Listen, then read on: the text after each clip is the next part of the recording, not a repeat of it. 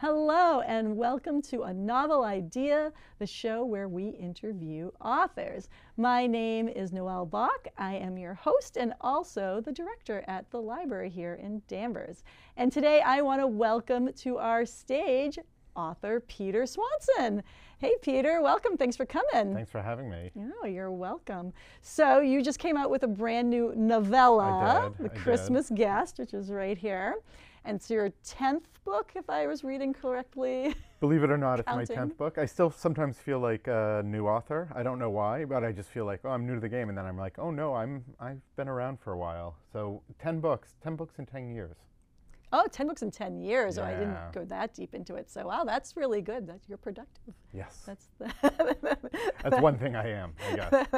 Well, it's a good thing to be, especially as a writer, too. So what drew you to writing thrillers and over anything else for genre? I mean, it's really what I read. So I was the kid, the voracious reader kid. Loved my library, loved the bookstore.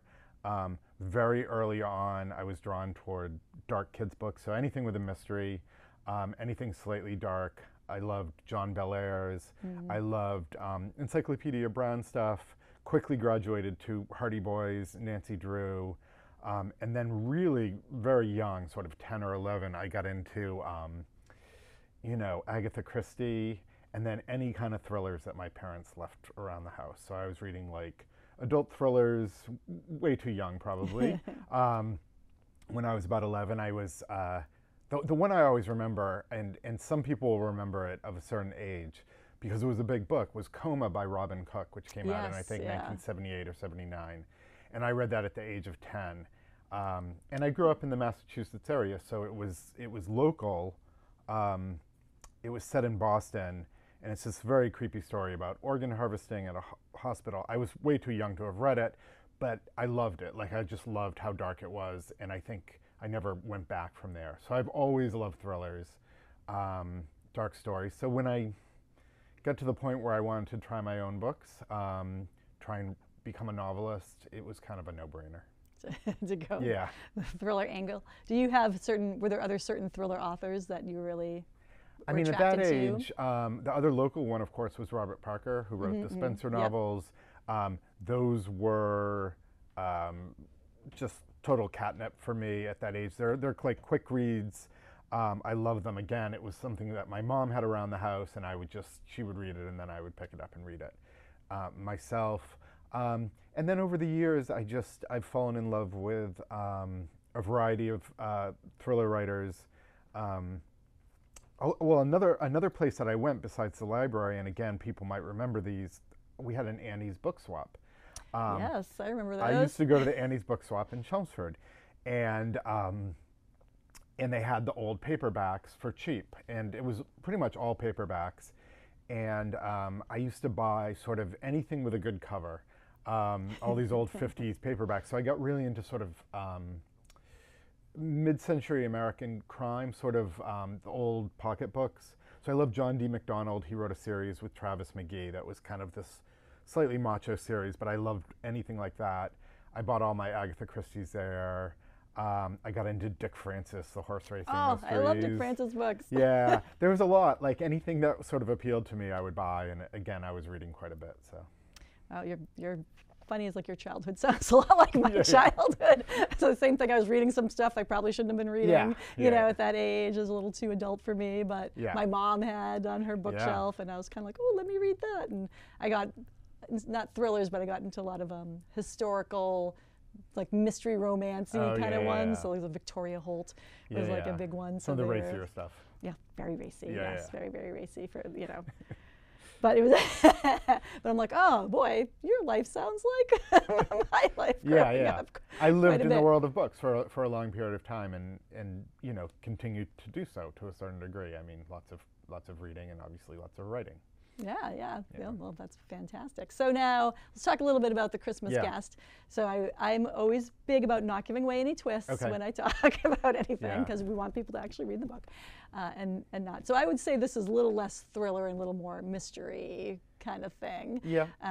For it, and very Gothic yeah. feeling and I mean, obviously I've read it, so, and I know you do a little bit of a afterward to kind of say why you wrote the book, but for the audience, like, why did you choose to do like a Christmas story set in England? So it was actually, and this is the only time this has ever happened, but I was asked to write this book by my UK editor at Faber. So my publishing house in England is Faber.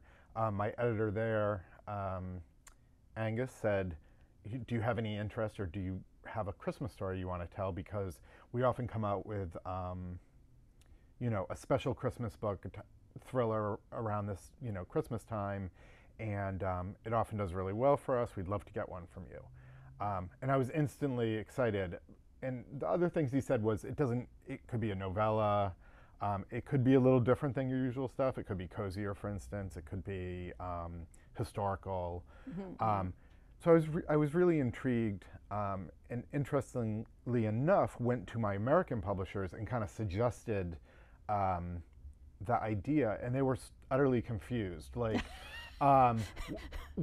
you're doing your next book at Christmas time. It's a Christmas thriller. We don't know what that is. And I think there's a difference between the cultures, enough of a difference between American and UK cultures, that they often have these Christmas special things, often Christmas thrillers.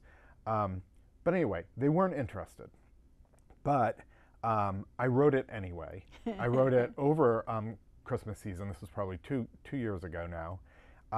And I sent it to my UK editor, and he said he loved it and wanted it. And then I ended up sending it to my American editor, and they said, we'll give it a shot. Yeah, basically. And they were like, since again, you've written it. we don't know how to market it. They said, you know, we do really well with Christmas romance, but there's not necessarily readership, we think, for Christmas, dark Christmas, or murdery Christmas. But anyway, so, but they both came out with the book. I was thrilled to write it, thrilled for the Christmas theme, but also thrilled to write a shorter novel, a novella. So. Oh, that's great. Now, did you find it more difficult to do a setting, like a manor house setting in England, than your typical storyline of your thrillers? I knew what I wanted to do. I mean, I actually had the idea for it, and the idea I won't talk about, because the idea I had was sort of the underlying criminal element of the story, which is hidden until the very end. But I did know that if I was going to do something at Christmas, I wanted it to be Christmassy. Like, I wanted, and I instantly wanted it to be Christmas, England Christmas. So I wanted to have, like, the manor house. I wanted the, like, you know, the light snow, the Christmas decorations, the, like, the full-on feel of it, all the Christmas tropes. And my idea, I knew it was going to be set in England. I knew it was going to be, and we can give part of this away, I knew it was going to be about an American student on a junior year abroad in the UK who is not going home over Christmas break. So she goes instead to a friend's house, and it takes place, it unfolds there. Pretty early on, I decided I would have at least some of the story told through diary form, so we get directly her point of view on what's happening, and that helps me obscure, I think, the larger story. But you know, it's a dark story, but it also has all the Christmas trimmings, which is what I wanted. Did you model, like, the house after somewhere specific? I mean, I had many manor houses in mind just from like years of watching, you know, Masterpiece Mystery every Sunday night, and watching Agatha Christie movies. I kind of pictured a stone manor house in the countryside. I set it in the Cotswolds, which is a place I've been, which I love. You know, it's not enormous, it's not Downton Abbey, but it's not small either. And I knew that the American student would be from California and be someone who's very much a fish out of water in this story. So she's sort of coming into this place kind of in awe of where she's been invited. And she's also speculating a lot. I mean, this goes back to what we were talking about, our childhood reading. She's speculating often in her diaries about what kind of book she's in. So she's like, am I in a romance novel here? Am I in a mystery?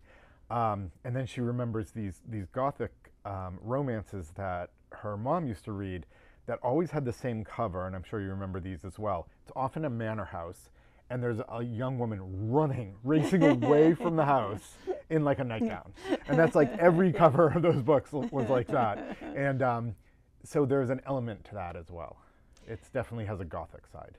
Yes, and I was immediately struck by that actually as well, because saying like all these parallels, spooky parallels between me and this book. But I also spent my junior year abroad in England, up in Sheffield, a little different area.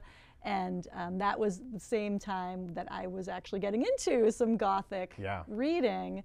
And I always remember I got into Jane Austen during that time period, and one of my favorite of her books was Northanger Abbey, which is the one that's this whole Gothic kind of, not horror, but like a little bit of a thriller. She's actually kind of making fun of the genre, which is already like a creaky old genre, so she's kind of having fun with it. But as well. And I think that's a terrific book. It's like funny because I think it's one of the least books that anybody talks about of Jane Austen. It's definitely one of her less popular. But I think it's a fantastic. It's one of those ones I saw that was so much fun, and like just it's got a whole air to it that none of her other books have. Yeah, it does. Yeah, because the others are much more mannered, right? Yeah, and this is all like, oh, this stuff is all happening in this manor house, and But so that was the first thing I was thinking, like when I was reading the diary of Ashley. I so much wanted to call her Allison for some reason, so I have to just keep reminding myself that her name is Ashley. But so it was, for me, particularly reading the beginning of the book, like I was immediately connecting with it because, I spent a year abroad in England, and I also like went into this whole idea of like reading these Gothic and putting yourself into these places. So it was a very easy draw for me to be sucked into the storyline and be like, well, what's going to happen in this? And I won't give anything away, but what ultimately is the twist, I guess, of the story, I didn't see coming. So I will say, like, that's good. I expected something else. Like I had a different suspicion of where things were going to go. Not too far off, but still a different suspicion of how things were going to turn out. So I was like, when we get to the actual what was going on in the storyline. So I thought that was very well done. So you knew from the early on, you said that you were going to do a diary piece. Like, what like drew you to that idea? Do you remember? I think, especially when you're writing a book about twists. Or that has twists, a mystery story. A lot of being a writer and writing this kind of story is when do you reveal information? How do you hide what's actually happening so that you'll surprise the readers later on with what's really happening? And one of the ways to do that is through perspective and who's telling the story. So in this case, it quickly became apparent that if we're in Ashley's diary, we're really only going to get her point of view, and that will help me obscure what's really happening in the story, and we'll get glimpses of it. What's interesting is then I realized quite early on that although this book is taking place in 1989, there is an element of memory to this book as well, that one of the players in this novel is rereading this diary and thinking back to this time.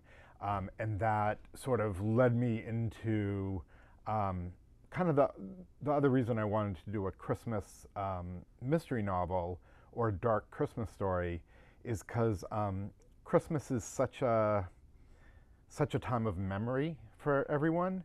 And we think of it often in terms of good memories, childhood, presents, Santa and all that. But if someone has bad memories associated with Christmas, Christmas becomes this kind of haunted time. And that became what I really was setting out to say in this book, how, it reminds you every year of past Christmases. So the music starts playing on the radio, we start seeing the decorations, and if, you've had a dark Christmas in your past, those memories can resurface. So I think that's what I sort of started playing with in this book as I went along. Mm-hmm. And I think one of the other interesting things, right, about Christmas is that you're bringing together people who often haven't seen each other for a long period of time, and there could be old resentments. What could go wrong? Things. Yeah, like what could go wrong? Family, alcohol, resentment. What could go wrong? All the things. Yeah, all the things. elements. Right. Now, did you do some research, or you must have done a little bit, like the differences between American Christmas and British Christmas? I did a little, because there are quite a few. I mean, some just minor ones, like they say Happy Christmas, not Merry Christmas. There's the thing called Boxing Day, things like that. So I did a little research. I also happened to live in England as a student, junior year abroad, but also when I was younger, 10, 11, and 12. Those years, my father was transferred to his company, so we up and moved from Massachusetts to Essex, England for I want to say the years were sort of maybe 77, 78, 79. Very formative years for me. And so, you know, I drew on some real life memories of, you know, the differences between Christmas in the UK and Christmas here. Ah, all right, that's kind of interesting too. Look at all these things I'm digging up about you in this interview. The you know, having also lived in England myself too, when I was there around Christmas, you know, I always thought it was just like, as you say, like it's a little different. Like here in America, except for A Christmas Carol, right? Yeah. We don't really delve into many British sort of Christmas stories. Yeah. You know, that one, you know, famously is quite dark. Like like the Christmas Carol is a very dark story. Like it ends with a happy ending, right? But like the bulk of that storyline is also kind of a very dark story. Now, were you drawing on anything that way too? Yeah, I mean, definitely. I think not when I first began, but as I was writing, I was like, oh, there's Christmas Carol elements. And again, this is what I was talking about a little with the ghosts of Christmas past. Every Christmas is kind of rated in our own narrative against other Christmases. So we often, oh, that was a good Christmas, that was a bad Christmas, that's a Christmas I'd like to forget. That's the story of Scrooge in Christmas Carol. He's visited by these, you know, literalized ghosts, but they're also just showing him, look, you once were happy at Christmas, and now you're the source of unhappiness. And then they show him, of course, his future when he's dead and everyone's happy. So it's a very dark story. I mean, to me, it's the greatest Christmas story ever written. It's probably the greatest Christmas story that will ever be written. I think it encompasses so much, but I think it also like gives us as readers, like, I mean, I think the argument is that in some ways Charles Dickens kind of created Christmas. This book kind of gave us this idea of the Christmas retribution story, and everything kind of flows from it. So I've thought a lot about Christmas Carol. It begins with a quote from the Christmas Carol, and it was on my mind the whole time. Yeah. Sure. Now, did you find it difficult, because this is a novella and not long, and you've got however many pages you want to tell your story. Did you, and this is, I think, 96 pages, I think it clocks in at. So did you have a harder time trying to keep your story within a shorter page count? No, I was so happy. There's something about mystery novels is nowadays they're all around 300 pages. And I was talking earlier about getting those old paperbacks, like Travis McGee and old Agatha Christie's. Those were often quite a bit shorter. It used to be a lot of crime novels that were more along the lines of 200 pages. Sometimes I think mystery books can be too long, like they have too many subplots and they don't get right down to what's happening soon enough. So it was really fun to not worry about writing what would be considered a full-length book. And I also wanted to give glimpses into the story. I mean, there were places I could have expanded along the story because we don't get a lot of different perspectives of what's going on. But I wanted,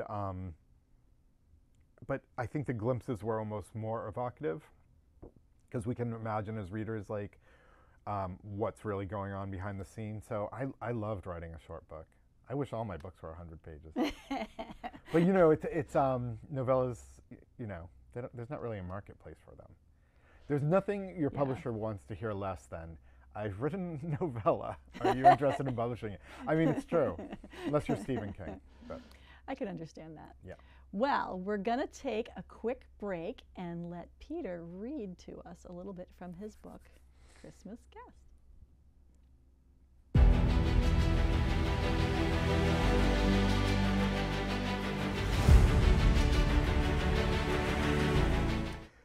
Since I have no family of my own, I am yearly asked by friends and colleagues to their homes for the Christmas holidays. I always say no, pleading my case that I am perfectly content to be alone for a week. And mostly I am. I read a good book, maybe rewatch some of my favorite films. On Christmas Day, I roast a chicken and eat it with crispy potatoes and Brussels sprouts. My cat, Elsbeth, likes a bit of roast chicken too, and I let her sit on the kitchen counter as a special treat. In the afternoon, I often clean my apartment or reorganize my bookshelves. Sometimes, if the weather is nice, I'll take a walk across Manhattan, see if there is a movie playing that looks interesting. I'm not completely alone. The doorman, Howard, and I usually find time for a glass of whiskey, and I have a close friend, also without family, who often drops by, although she hasn't for the past couple of years. This year, Christmas Day has arrived on the heels of a wet, sleety nor'easter that rattles the windows of my apartment, so after my roast chicken, I decide to skip the walk and tackle my bedroom closet. I'm lucky enough to live in a 2-bedroom apartment, and I'm slightly embarrassed to say that I've turned the second bedroom into a walk-in closet. But I work in fundraising, and sometimes I feel as though half my life is spent at galas and cocktail parties. I need a lot of dresses and a lot of shoes. The closet in my bedroom has become my default storage space, filled with boxes containing mementos of my past lives, all that bric-a-brac that is impossible to throw away and yet completely useless. I open the door gingerly, expecting an avalanche of photo albums and souvenirs to tumble out. That would make for quite a New York story. Lonely single woman crushed to death while cleaning closet on Christmas Day. Cat kept alive by remaining roast chicken dinner. But the boxes stay aloft long enough for me to remove them from the closet one by one and place them on the floor. My goal is to throw away maybe a quarter of what I've kept. I start with a box that I must have filled during my first few years in New York City. I find a packet of photographs that chronicle a New Year's Eve party in the East Village, worth keeping, and a DVD box set of Seinfeld seasons 1 and 2 that goes directly in the trash. I tell myself this is going to be easier than I thought. By the time I've turned on the lamps in my apartment, I've been through almost all the boxes and filled 2 small trash bags.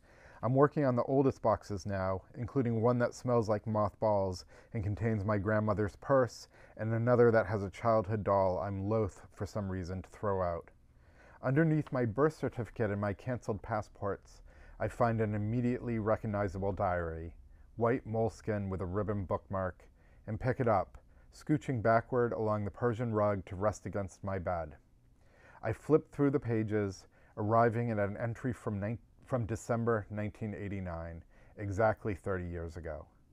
I decide to take a look, not entirely sure that I'm prepared to go back in time to that annus horribilis, that murderous year, but also knowing that once I start to read, I won't be able to stop. There is a famous quote, the first line from L.P. Hartley's The Go-Between, a book about remembering, although every book is a book about remembering, isn't it? The past is a foreign country, they do things differently there.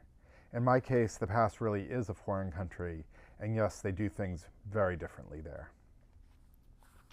All right, fantastic. The opening of the book. I know, good little teaser, and I like that. Listening to it again, because I've already read the book, but now I'm like listening to the opening again. There are, a few clues. There are a few clues. There are a few clues in that, like those couple of pages that I would not have. I don't think I picked up when I read it the first. And that, like, so if I'll probably reread it again at some point and be like, oh yeah, he totally was, you know, setting up some things there. Definitely. And I didn't even realize it. Although it was funny because when you're reading it this time and you're talking about the dresses and the shoes, I was like, well, that could be a woman or it could be a drag queen. It's New York City. Yeah, could go either way. I think I was thinking that too. You know, at what point when you're narratively opening a book, and you know, I'm a male author, I'm writing a female narrator here, how quickly do I say that it's a woman? Like, you know, you don't want to, if it's the narrative person, it's like, hi, I'm a woman, you know, just so you know. But I did throw in the shoes, and then she does say I'm a, I think she says, single woman in New York killed, dies on Christmas Day, smothered by items from her closet. Yes. Which, you know, that would totally be a typical could happen to anybody. In New York City. I could see. I lived in New York City for a while too. So it's all about you, this book. I know, really. I'm kind of feeling like you're a stalker of my life. It's getting a little disturbing. creepy. Yeah. Well, I really liked the book. I thought it was a really good novella, and as I said, I thought it was going to go a different way than it went. So I think I like to hear. Yes, and so that's exactly what you want to hear, for sure. And certainly, I'm a pretty savvy reader, so it's good when I'm not seeing it coming. So that's always a good plus.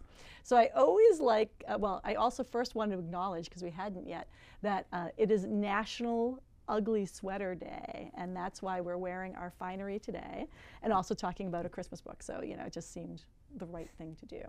But I like to finish with this question, which I think I know the answer to already, but it is, do you have a library card? Oh, yes, I do have a library card. For Gloucester, Massachusetts. Ah, very good. Which you can use all throughout the system. Yes, I used to be in the Minuteman system. Oh, yep. The sort of greater Boston area. And I used to go to so many libraries. I love visiting libraries. Yeah. Have you been to the Danvers? Oh, you have, because you came and gave me the book. Yeah, so yes, of course you have. Because you have been to the library too. I assumed that you were going to be, because we've mentioned libraries several times during the interview, that you would be a person who'd have a library card. But you know, you never know. Some people do not go to libraries. We don't want to talk about them. We don't want to talk about them. Not at all. But anyway, but thank you so much for coming in today. It was a pleasure having you. Yeah. And you know, you'll get to watch yourself soon. And I hope everyone's running to the bookstore or their local libraries to get a copy of The Christmas Guest or one of his other 9 books that Peter has put out there for us. And I'm sure you're working on something new. Always, yes. There's always something new. So is there going to be something coming out in 2024? There is, in June. In June, all right. I usually have a book come out in March. This year I have a book coming out in June. And the title is A Talent for Murder. Ooh. And it will be out in June. All right, fantastic. Well, thank you again so much, and thank you everybody for joining us today, and I hope you watch some other episodes of A Novel Idea and look for us again in the future. So thanks so much. Bye, everyone.